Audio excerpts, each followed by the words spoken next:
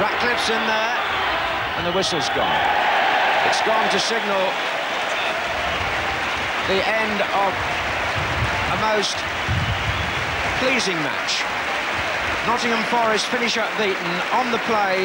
That was only right. Everton had far more of the game, played at times some luxury football, although they only had one goal to show for it, coming as early as the 14th minute from number 9 there, Wayne Clough. Brian Clough's side will have learned a lot from the match, not as experienced as Everton are, of course, but two teams who reflected great credit there. It's Paul Bracewell and Graham Sharp. Two teams who reflected great credit on the First Division and on their own game in a match which ended Everton 1, Nottingham Forest 0.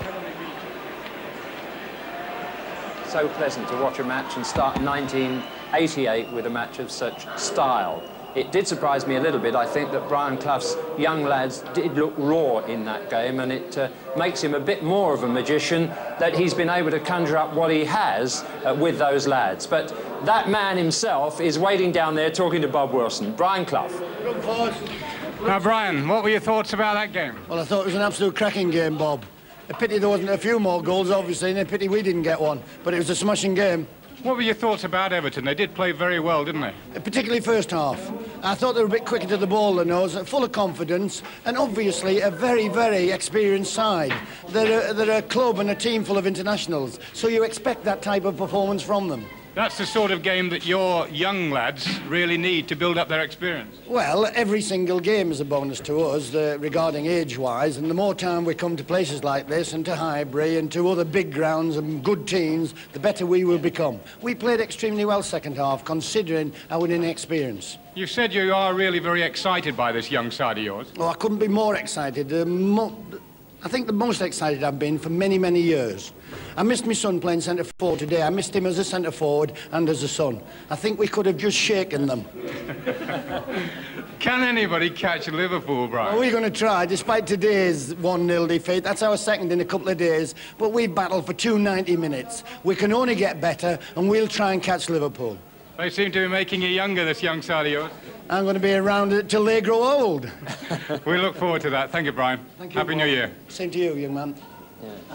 Young man, and so he should smile at the end of that performance, although they lost the match. But it was some match, as we all agree. Let's have a look at the best moments of it again now. Ian Wilson, challenged by Terry Wilson. Van den Hauw. Pearce coming across. Ian Wilson again, Heath. Van den Hauw still wide. Trevor Stephen, Clarkson there. Oh, what a great goal by Wayne Clark. In goes Clark. That's Peter Reid's shot, deflection. What a terrific save. Brilliant reactions by Steve Sutton. Oh. Stephen. Clark closing. Oh, he's hit the bar.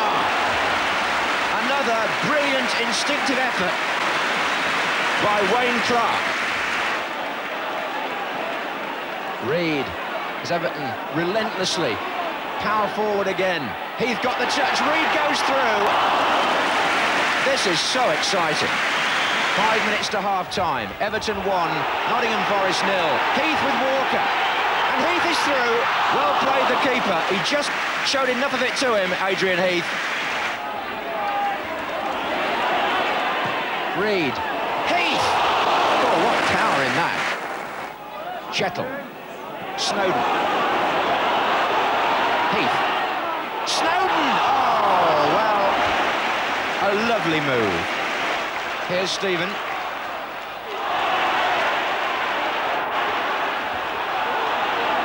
Heath, good ball by Clark. No power this time. Peter Reid.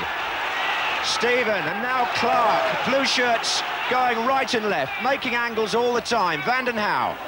Wilson. And now it's Reid. The shot's on. Quite brilliant football by Everton. And Watson, and Clark, and Heath. Webb. Out again to Fleming. Chance now perhaps here for Forest. Starbuck.